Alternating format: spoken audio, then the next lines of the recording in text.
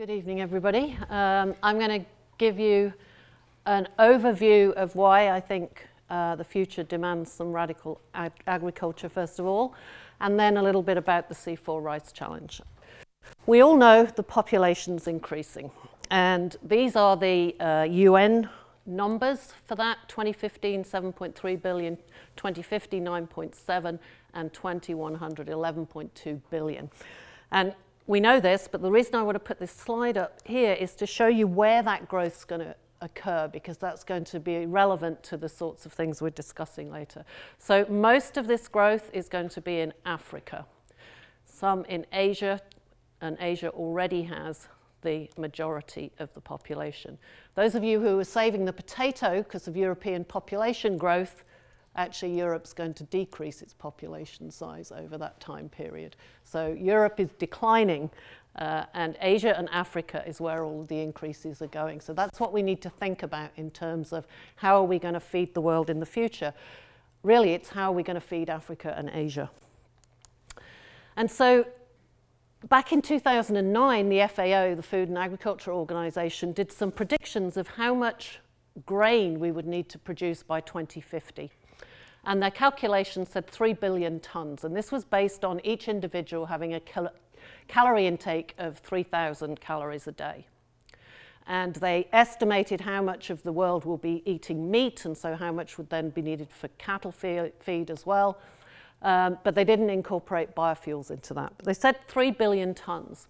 And many of you will see, you might have even had lecturers tell you, that that means we've got to increase food production by 70% by 2050.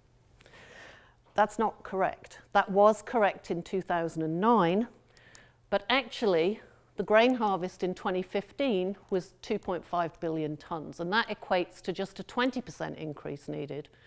And that's just 0.6% per annum, which is well within the sorts of increases we're getting from traditional breeding at the moment. So what's the problem? Is there a problem? Well, there's two problems. One is shown on this graph here. So what you're looking at here is, this is global cereal supply, and you're looking at production in orange, and it's measured on the axis on the left.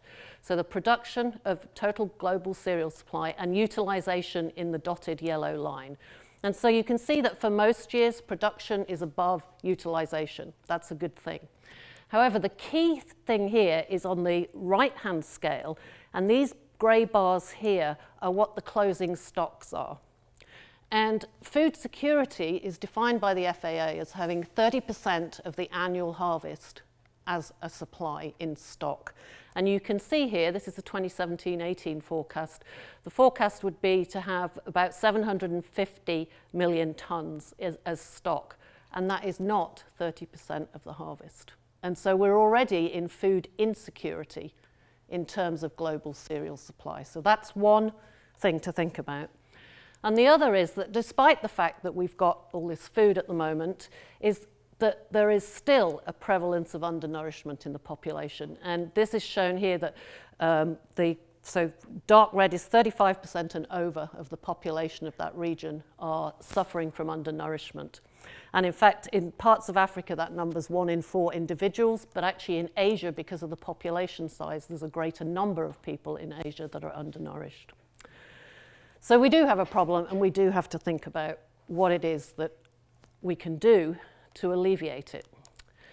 So one of the first things we can do is think about variable yield gaps. Plants are planted in the soil. Where and when do you actually get the potential yield fully realized? And so this is showing the data for that for maize and for rice. And wherever you see red, plants grown in that region are nutrient limited. Wherever you see blue, they're both nutrient and irrigation limited. And only in where you see green are 75% of the attainable yields reached. So you've got maize in the US, does fine, it gets loads of fertilizer put on it and gets irrigated, and same for rice in China. But pretty much everywhere else, there are nutrient and or water problems. So there are 3 essential inputs for all crops: water, phosphorus, and nitrogen. And we need to think going forward about where our main pinch points are with these inputs in terms of producing crops. So I want you to think for a second, and then I'm going to ask for hands up to who thinks which of these is the main pinch point going forward. Who thinks water? Who thinks phosphorus? Who thinks nitrogen? There's a few of you who don't think, but yeah, the majority is nitrogen. In fact, nitrogen is the one where we don't have a problem. We have a problem of using too much and the nitrogen running off, but there's plenty of nitrogen in the atmosphere, and the Haber process means we can convert that nitrogen into fertilizer for crops. So I'm not actually going to talk about nitrogen, but I am going to talk about water and phosphorus and just sort of point out the problems that we have coming up and how plant science may be able to do something about this. So the first is water. So this is a map. This is from a number of years ago now, but it's quite hard to get these data. This is the most up-to-date one I can find. And what you're looking at here is global freshwater deficits. So we're looking at blue water, as it's called. So that's everything in aquifers, lakes, reservoirs, rivers. And anything above 1, so anything yellow, orange, or red, water is being taken out of those reserves at a rate at which it's being evaporated or used up by everything that's taken out. So it's being depleted. So only those in green are safe in terms of not depleting their blue water reserves. And so you have large areas of Australia, South Africa, India, where groundwater supplies are being depleted at an alarming rate. And this is what happens in circumstances like that. This is from 2016, and this was a major drought in South Africa. And this was a cornfield, and you can see it doesn't look very happy. What do you think South Africa did to compensate for this catastrophe? Anybody? Go on. Plant trees. They imported their maize. And they imported the maize, and the only maize they could import of which there was sufficient supply was GM-modified maize. South Africa has a non-GM policy, but that went out the window as soon as they got hungry. They imported the food stocks. And when you import food, you import water, because 70% of fresh water is used in agriculture. And this just gives you a few examples. This is an American slide, hence the ounces and pounds. But you can see 37 gallons of water for every cup of coffee. That's the amount of water needed for that plant to grow to produce that coffee. So when crops get moved around the world as food, then what you're doing is trading in water. And this graph here shows you the amount of water moving around. So the bigger the arrow, the more water is moving. So North America is exporting huge amounts of water to Mexico in the form of maize and corn, and rice to Japan. So the green countries here are the exporters, and the red countries are the importers. And notice what I said about Australia being one of these water deficit countries, and yet it's exporting water in its crops. This is clearly not sustainable. Water is one of the very few commodities for which there's no price. Every other commodity that moves around the world, there's a price in which it's traded globally. Water's not one of those commodities. So something is going to have to be done. And here's an example of plant science triumphing in this regard. So this is a line of rice that is grown in India, Sabagi Dan rice. And you can see quite clearly here, this is very drought-stressed ground. And this particular variety of rice does very well. It has a very respectable harvest each year. And it's a solution. It's a solution that's been brought through by traditional crop breeding. But it took 40 years to make that one line, starting with a variety that was drought tolerant and then introgressing all the various traits needed to make it a reasonable food. So there are ways, but that's not a very quick way of doing it. Okay, what about phosphorus? So phosphorus is a very explosive element, so it's not in the atmosphere. In fact, it's all in rock. But of course, we know it's absolutely essential for life. It's in the backbone of our DNA. It's a major component of ATP, our energy provider, the cell's battery. So without phosphorus, there can be no life. So if we run out of phosphorus, we will run out of life. So let's look at the phosphorus cycle. It's in the rock and it gets mined out through a very elaborate mining process. And you get phosphate fertilizer, it gets put on the land, the grain gets fed to animals, the animals and the grain gets fed to us. And in an ideal world, what should then happen is that everything that comes out of those animals, including us, should go back on the land. But it doesn't. In most cases, it goes into water. And it runs off of water, it runs off of farmland, and it goes into sewage treatment plants. And so our phosphorus cycle is broken. And so the world is running out of phosphate. And here's the data for 2015. This is the amount of phosphate extracted from rock in 2015. So 45% of the global supplies were extracted in China. Morocco did 13%, United States did 12%. The US actually imported phosphate rock from Morocco for 25% of its supplies because it knows it's only got 25 years left of its own. So it's trying to tease out its own supplies for as long as it can by importing rock from Morocco to extract from. China has a 135% export tax on any phosphate product going out of the country because it doesn't want it to leave the country. It makes the incentive to keep the phosphate in the country.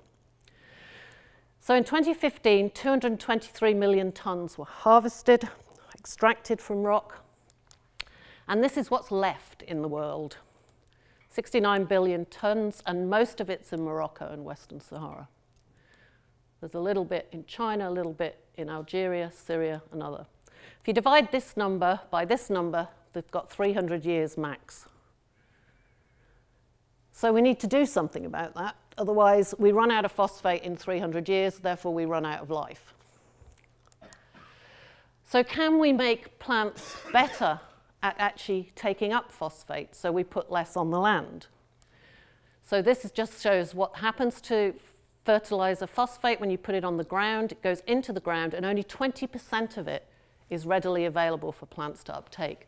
So essentially the roots have to touch the phosphate, otherwise it's not taken up. 80% of it becomes stable and fixed in the ground.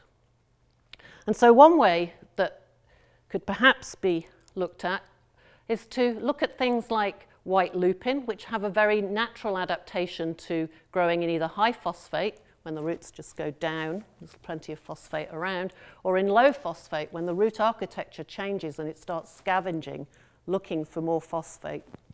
And maybe it would be possible to alter root architecture in cereal crops, for example, to enable them to do that. But ultimately, and this is something for your generation to think about, you're going to have to come up with ways of putting phosphate back on the land instead of into the waters. So now, who thinks water's the biggest problem we've got going forward? And who thinks phosphate? I think phosphate. Water's going to be unpredictable, but it's still going to be there because you've got the cycle. It goes from the ground to the clouds, comes back down again. But it's unpredictable when it's going to come down. That's the problem.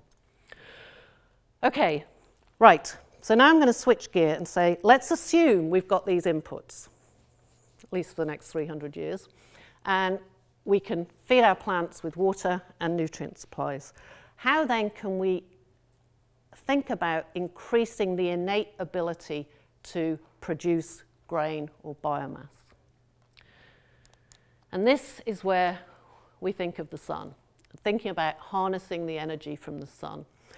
So the yield equation is that yield equals the amount of solar energy times the amount of solar energy intercepted by the plant times the conversion efficiency, in which that solar energy is converted to biochemical energy, so sugars, and the partitioning efficiency, whereby those sugars are moved from the leaf into the grain or whatever else the crop is. So traditional breeding has thus far achieved what is thought to be 99% of the maximum interception efficiency. So that's all about whether or not the sun's coming down, are your leaves like this and intercepting all of the light that's coming down, or are they like this and most of the light's going down the sides? The canopy architecture is estimated to have been optimized as pretty much as you can.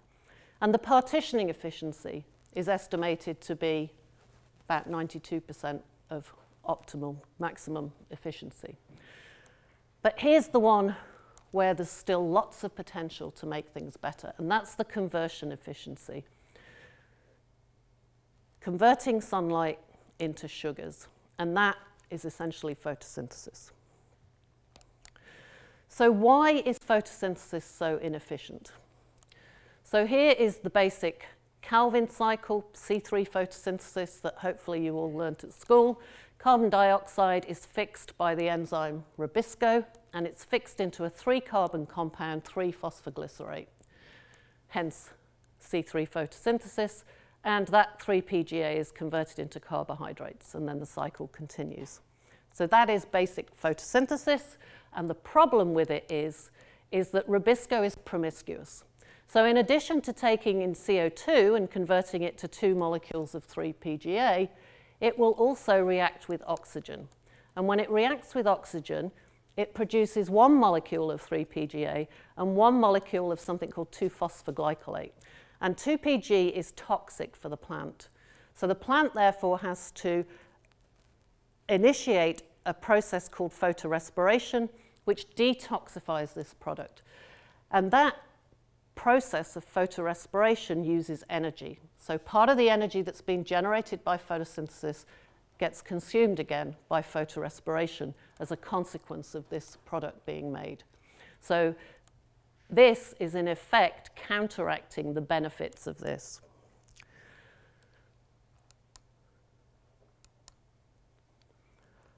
So C4 plants evolved a way of overcoming this. And essentially, it was a 2-pronged attack to keep oxygen away from Rubisco.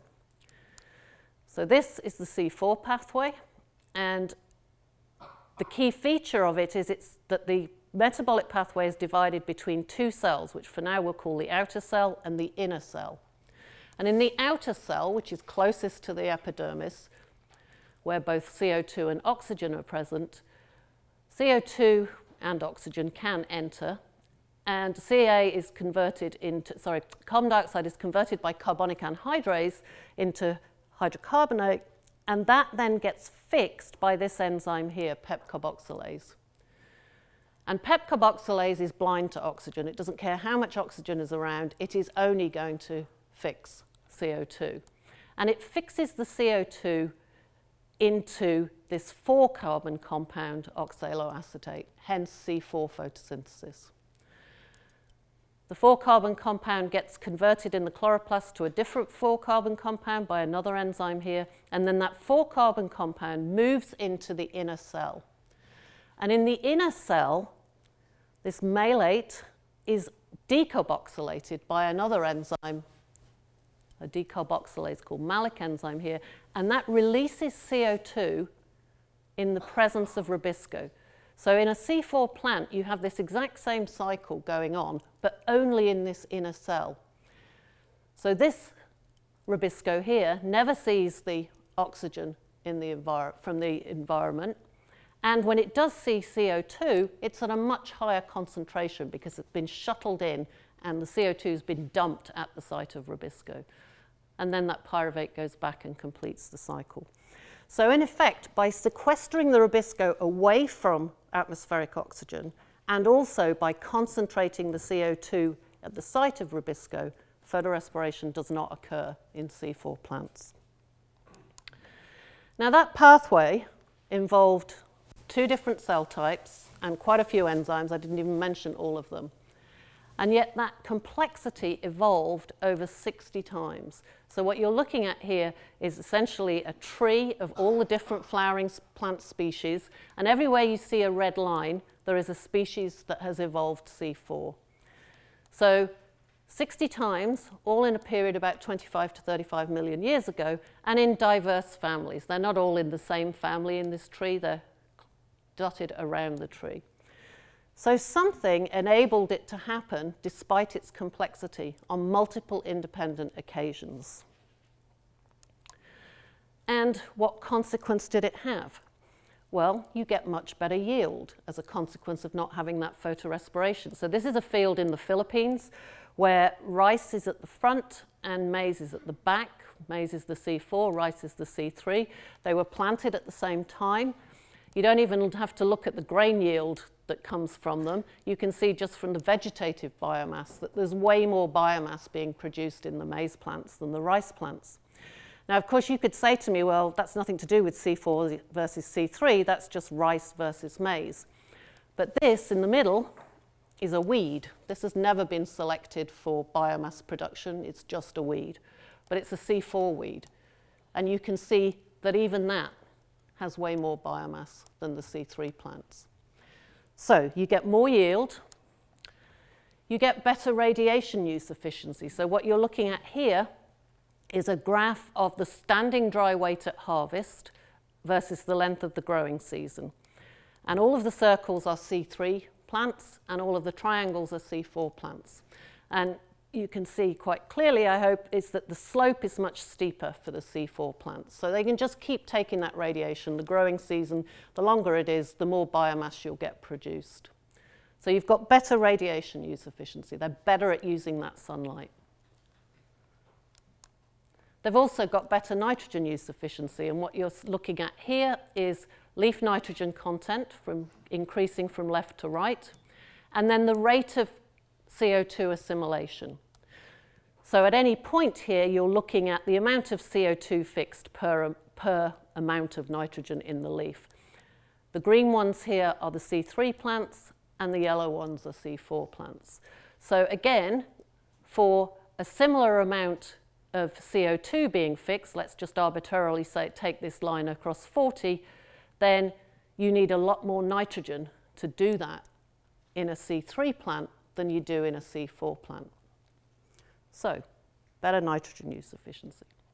And finally, better water use efficiency. And this one is done, again, slightly differently. What you're looking at here is a genus of plants called Flavaria, in which there are species that carry out either C3 in dark green, intermediate C3, C4 in the lighter greens, or C4 in the yellow. So that's the type of photosynthesis. And then you're looking at the amount of CO2 fixed per mole of water.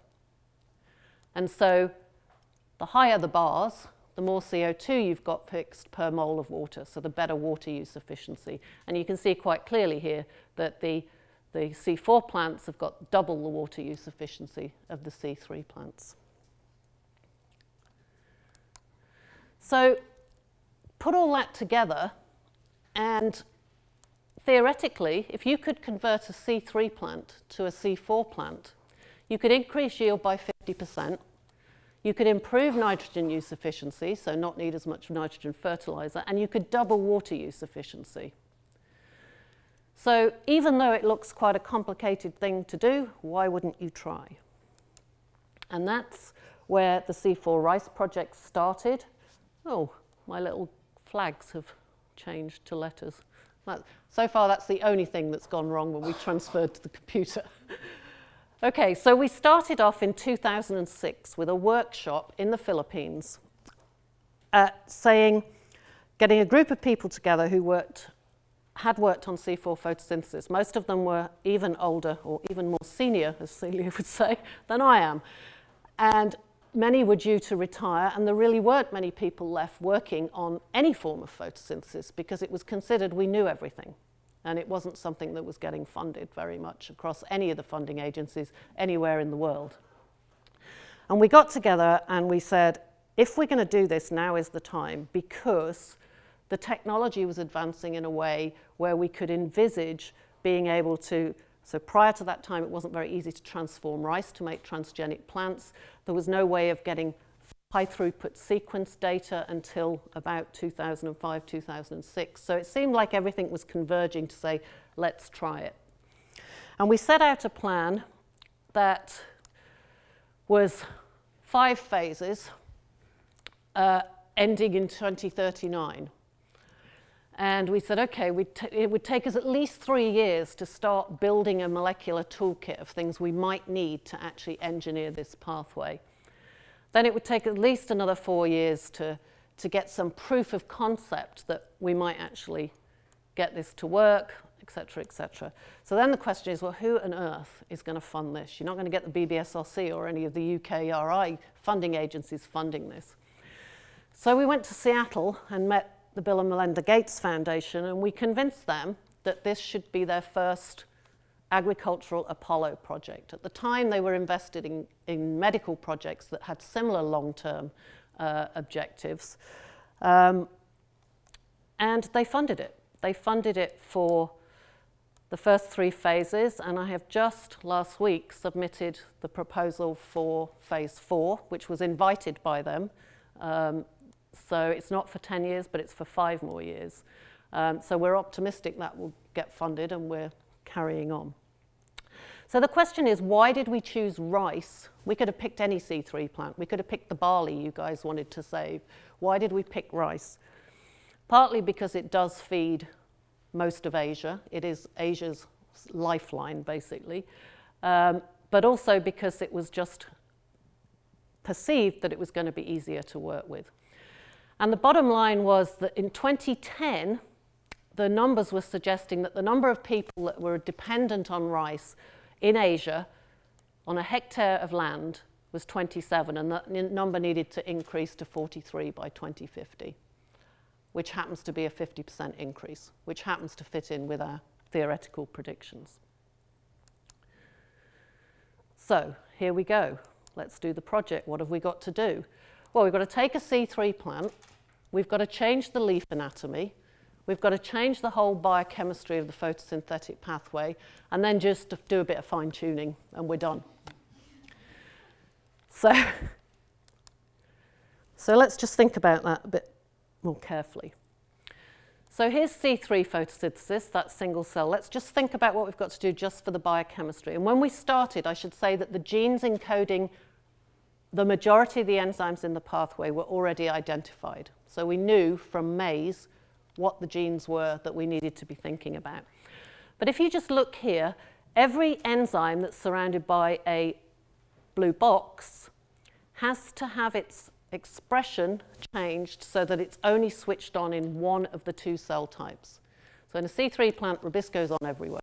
These other enzymes are on doing other housekeeping functions, but they're not on at high levels in specific cell types. So we have to modify that. Everywhere there's a blue circle is a transporter that isn't required in C3 photosynthesis. So you've got to get all of these transporters, and this was actually something that when we started, we didn't actually know what 2 of these transporters even were. We did not know how pyruvate gets in and out of that chloroplast, for example. We do now. So we've got to change all of those genes in terms of their expression, both in terms of where they're expressed and how much of them are expressed. And then we've got to do this. So this is a rice leaf, schematic here.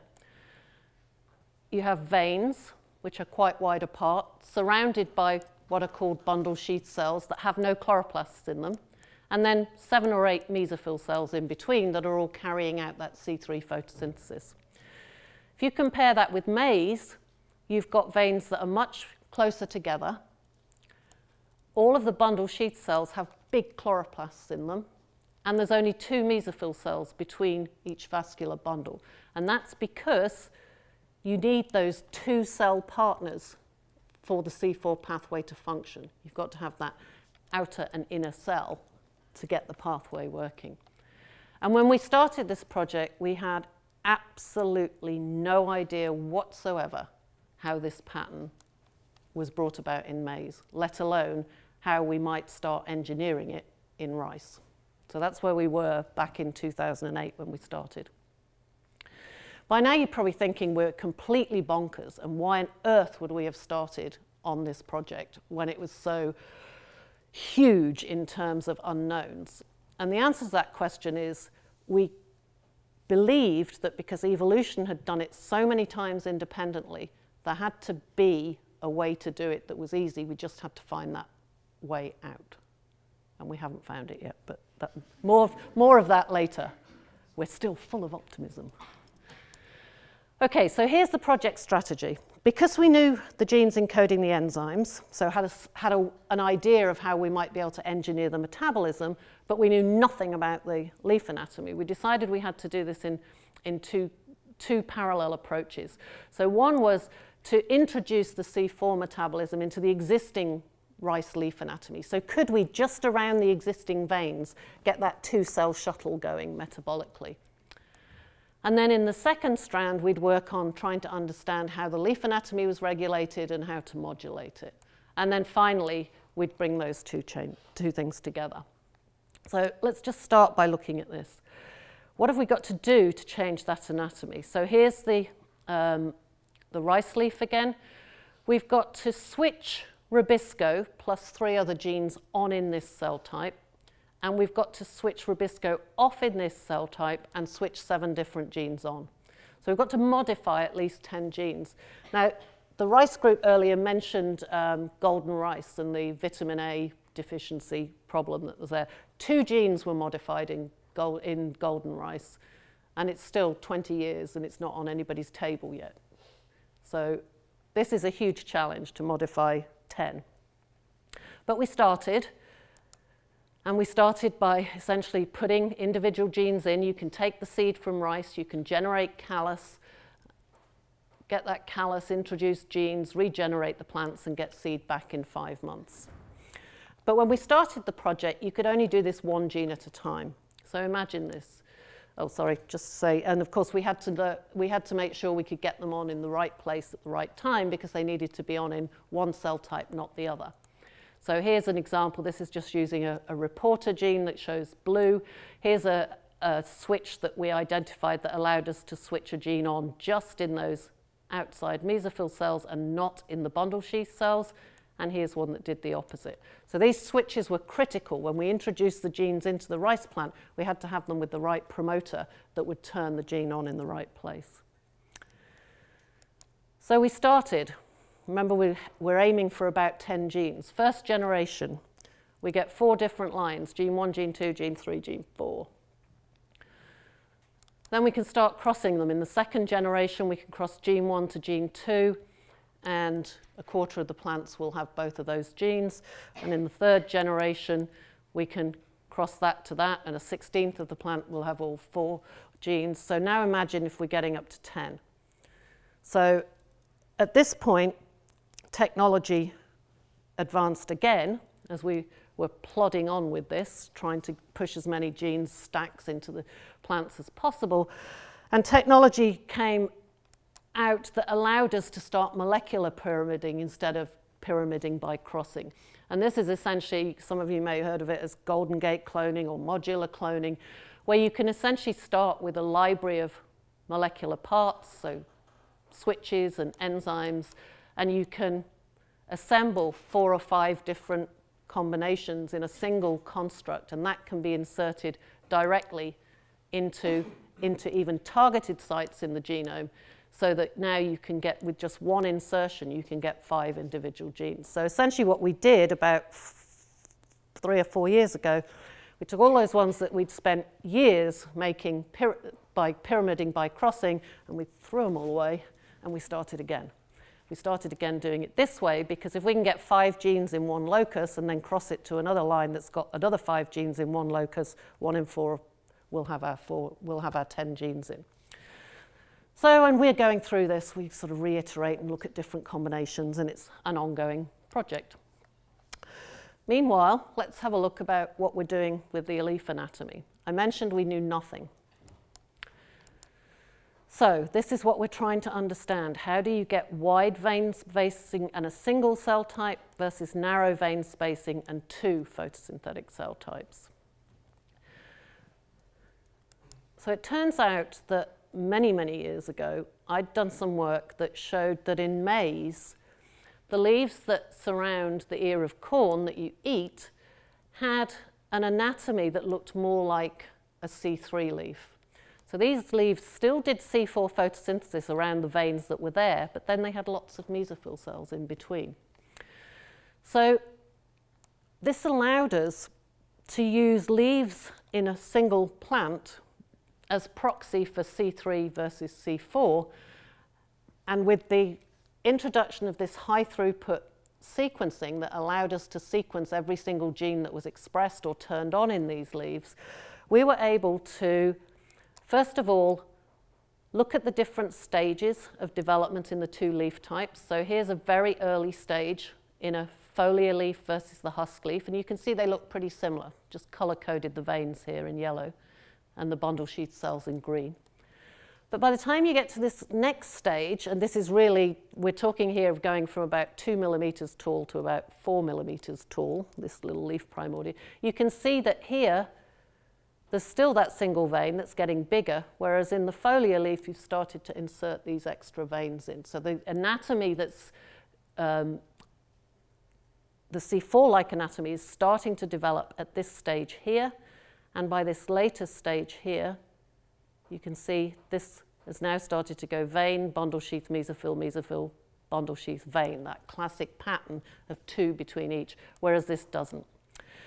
So all we had to do at this point, one of the people in my lab dissected out about 1,000 tiny, tiny leaf primordia for each of these stages, extracted RNA, and then we sequenced every single gene that was expressed at each stage in each leaf type.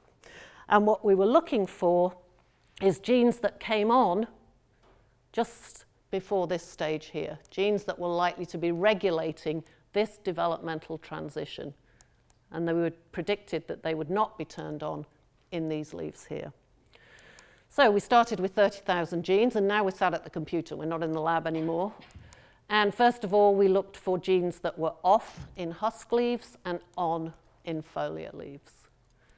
Then we made sure that they were on at the right time in those foliar leaves. And that got us down to 283 genes, which was a ridiculous number to even contemplate doing anything in terms of functional analysis, but we were pretty pleased. That's 283 genes that we had at least a hope of looking at and having some idea of what might be going on. But then the next step, we spent about 6 months reading papers, thinking about everything that was known about those 283 genes, either in maize or any other species, trying to get an idea of what they might be doing. Are they transcription factors that switch on lots of downstream genes? Are they receptor kinases that interact with peptides that communicate between cells? And with that, we whittled it down to 70 genes. And this, we thought, okay, this is a reasonable number. We can do some functional analysis here. So what we proposed to do was to say, right, let's take these genes and let's turn them off in maize and see if we can switch to a C3-like anatomy if they're turned off. Turn them on in rice and see if we can switch to a C4-like anatomy. Well, I have to say this was a total disaster, absolute disaster. There is no way you can use maize, or indeed what is now considered the new model for C4 plants, Soteria, in a high throughput push-through 70 gene screen. It was crash and burn. So we didn't get anything from that. But we did get a lot of information from the rice experiments, because what we'd done was we'd taken these genes and we'd put them downstream of a constitutive promoter, so something that was going to turn them on high levels right from the beginning of development. And 50 of them did absolutely nothing to the rice plant. So we reasoned that if the genes we were looking for are involved in this quite precise patterning of cell types in the leaf, we couldn't possibly turn them on at high level at all stages in development and see absolutely nothing happen. So those 50 we got rid of. So now we're down to 20. And now with those, we're doing more sophisticated experiments, turning them on at different times, turning them off at different times in different plants. And that is ongoing work. So we're now at the point where we think probably out of that 20, there's about 12 we're still looking at and working out which ones we might have to manipulate in rice. We're down to about 10 genes for the biochemical change. So this is still a huge endeavor. But we're an awful lot closer than we were 10 years ago because we know what genes we're trying to manipulate. So that's where the sort of original plan is. But I'm just going to, for the last couple of slides, give you an example how sometimes, if you think laterally, luck happens. So I mentioned that C4 has evolved multiple times. What we decided to do was have a look at the anatomy of the transition from C3 to C4. And I mentioned in one of the earlier slides when I was talking about water use efficiency, how there are some families that have C3, C4, and intermediate type species. So we had a look at that, look at those families to try and work out the order in which different traits were acquired in the C3 to C4 transition. So there are two intermediate types. One's called protocrans and one's called C2. And I'll show you precisely how they differ in a minute. And so one of the things we noticed is that by the time you got to protocrans species in the trajectory from C3 to C4, something had happened to those bundle sheath cells. They'd got wider and shorter. They hadn't increased in volume, but they'd changed shape.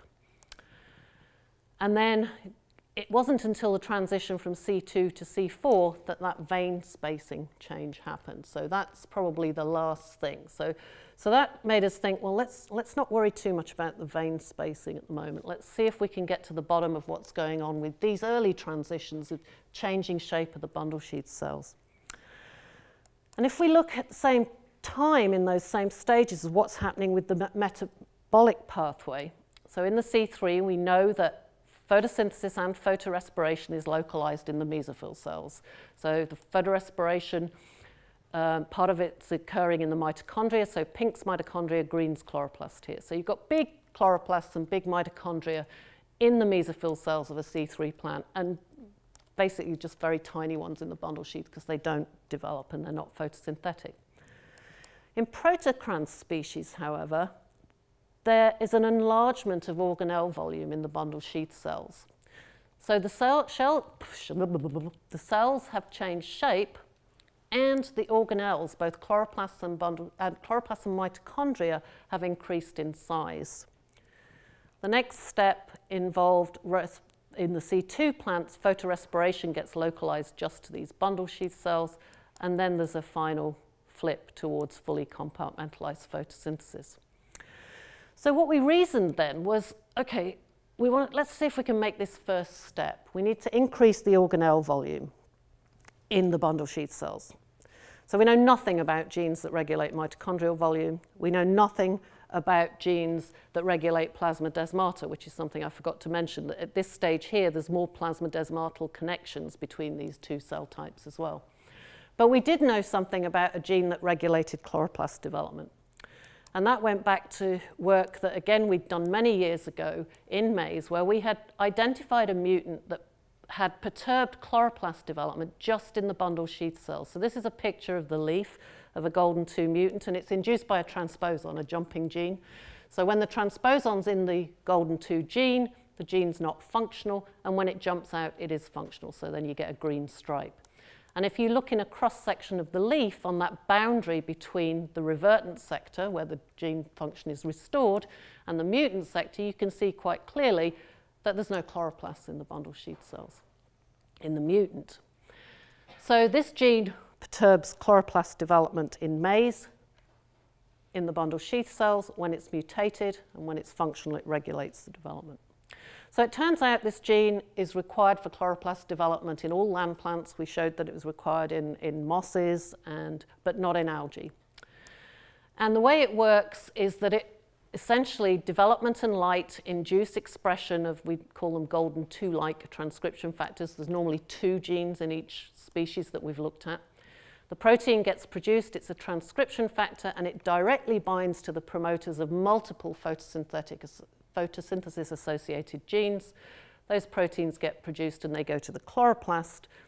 And then there's a feedback relationship between the chloroplast and the nucleus, whereby signals from the chloroplast, when the chloroplast's all happy, come back and switch these genes off. So either switch off the transcription or target the protein for degradation in the proteasome.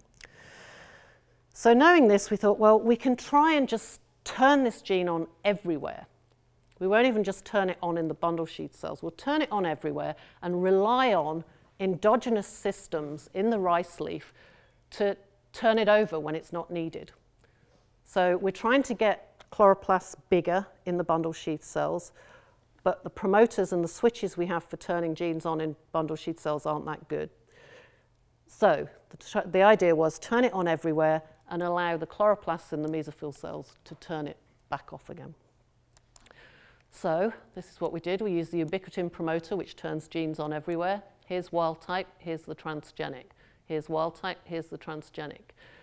Wild type, here's the transgenic. So hopefully you can see that we made them darker green.